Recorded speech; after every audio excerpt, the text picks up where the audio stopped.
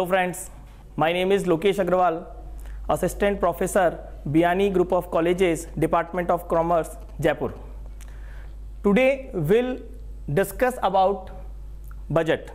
So friends, we know it is very important to know how to prepare a budget, but it is more important that what is budget and what is going to be prepared by you. So we'll discuss today what is budget. At first, what is objectives of a business concern? The three most important objectives are profit maximization, minimize the future risk of a business, and successful completion of various tasks. Her business केवल और केवल ये तीन activities को, तीन objectives को complete करने के लिए ही बिजनेस करता है.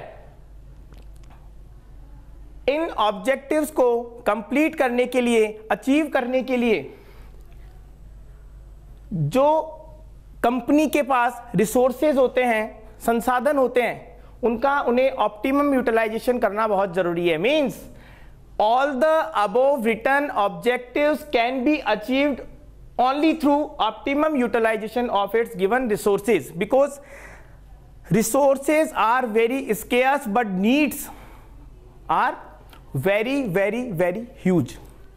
So how to utilize your given resources is important and basic of a business concern activity.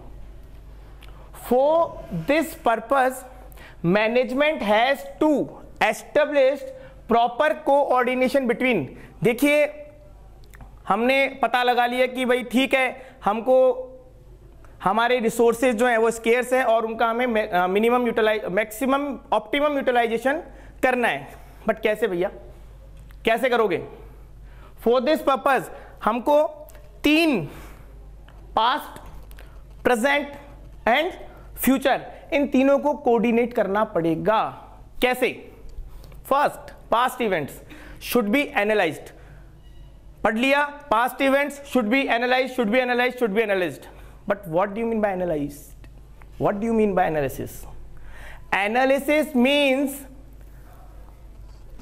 क्या किया है, क्या कर चुके, क्या अभी प्रेजेंट का क्या रिजल्ट है, दोनों का कंपैरिजन, एंड देन पता लगाना कि हमने क्या गोल सेट किए थे और उन गोल के अकॉर्डिंग हमने क्या पाया है. अगर इनके बीच में कुछ डिफरेंस है, कुछ डेविएशन है, तो वो पता लगाना और उनके लिए कुछ प्रॉपर वे में पाथ सेट करना कि हाँ भाई हमारी ये गलती थी और अब हमको ये करना है. ये मीनिंग होता है एनालिसिस करने का. तो past event should be analysed. Then बात करते हैं प्रेजेंट की. Present events should be considered. ऐसा नहीं है कि भैया आपने जो गोल सेट किया है और उसके बाद जो रिजल्ट आया सिर्फ उसी का कंपेयर कर लो और आगे का पाथ सेट कर दो. प्रेजेंट में भी तो कुछ करना है. सिर्फ पास्ट के अकॉर्डिंग ही अगर हमने सब कुछ किया तो प्रेजेंट का तो कुछ मतलब ही नहीं रह गया. तो प्रेजेंट इवेंट को भी आपको कंसीडर करना है. टेक्नोलॉजिकल चेंज है, आपको कुछ नया आइडिया आ गए कि इस फील्ड में अपन ऐसा भी कर सकते हैं, तो वो चीजें भी आपको कंसीडर करनी पड़ेगी. And then future, forecasting of future trends. क्या कर चुके, क्या करना है और क्या करेंगे. Past, present and future. तो इसके अकॉर्डिंग हमको फ्यूचर का ट्रेंड सेट करना है कि आज हमने for the example last to last year profit हुआ 20%, देन 22, करंट ईयर में 24, तो आगे का कितना होना चाहिए? 26. आगे का कितना होना चाहिए? 26. दैट इज द ट्रेंड कि हमने जो बेसिक किया है उसके अकॉर्डिंग हमको अब क्या करना चाहिए.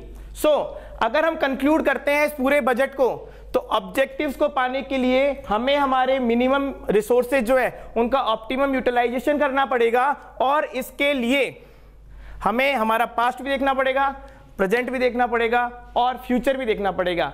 इस चीज को इस पॉइंट को जिस फॉर्मेट में कंक्लूड किया जाता है, जिस फॉर्मेट में लिखा जाता है, वो रिटन डॉक्यूमेंट जिसमें हम न्यूमेरिकल डेटा कंसीडर करते हैं, बजट होता है। फॉर एग्जाम्पल, हमें एक कार खरीदनी है, पॉइंट फर्स्ट। पॉइंट सेकंड, हमें एक कार नेक्स्ट मंथ यानी कि सितंबर में खरीदनी है। थर्ड, हमें एक कार सितंबर में 10 लाख रुपए की खरीदनी है। फोर्थ, हमें एक कार सितंबर में 10 लाख रुपए की 15 तारीख को खरीदनी है। 4 पॉइंट्स हमने लिखे, कार खरीदनी है। सेकंड, कार सितंबर में खरीदनी है। थर्ड, कार सितंबर में खरीदनी है लेकिन 10 लाख रुपए की खरीदनी है। और फोर्थ, कार सितंबर में खरीदनी है, 10 लाख रुपए की भी खरीदनी है और 15 तारीख को खरीदनी है। जब सब बातें एक साथ कंसीडर हो रही है, वो पॉइंट है फोर्थ। इट मींस चारों में से अगर बजट बोला जाए इन सिंपल वे, तो बजट कौन सा हुआ? फोर्थ पॉइंट वाला। कंक्लूड करते हैं इस बात को, और जितना भी हमने अभी तक पढ़ा और देखा उसके हिसाब से कुछ स्पेसिफिकेशन और कुछ कैरेक्टरिस्टिक्स बजट की बनती हैं, और वो है first, budget is a written financial document. First. Second, it incorporates all the business activity, जितनी भी बिजनेस में एक्टिविटीज होती है सभी को वो इनकॉर्पोरेट करता है बजट अपने आप में, like sales, production, purchase, research and development and etcetera etcetera.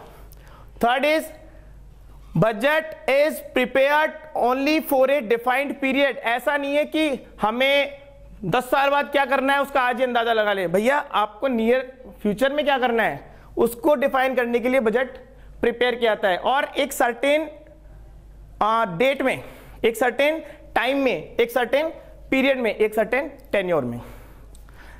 1 month भी हो सकता है, 3 मंथ भी हो सकता है, 6 मंथ भी हो सकता है और 1 ईयर भी हो सकता है। And the fourth and very important, reflects detailed plan, ध्यान देना है, reflects detailed plans in action based on future forecast, जो हमने यहां पढ़ा था। वापस से, reflects detailed plan in action based on future forecast. क्या बताता है ये पॉइंट कि भैया सिर्फ प्लान कॉपी में करके मत रख लीजिए, उसको रेगुलेट भी कीजिए इन प्रोसेस, उस पर एक्शन भी कीजिए। सिर्फ सोच के करने से, सोचने से कुछ नहीं होगा, आपको उसके ऊपर एक्शन भी देना होगा, एक्शन भी करना होगा, then you will get your goal. So thank you.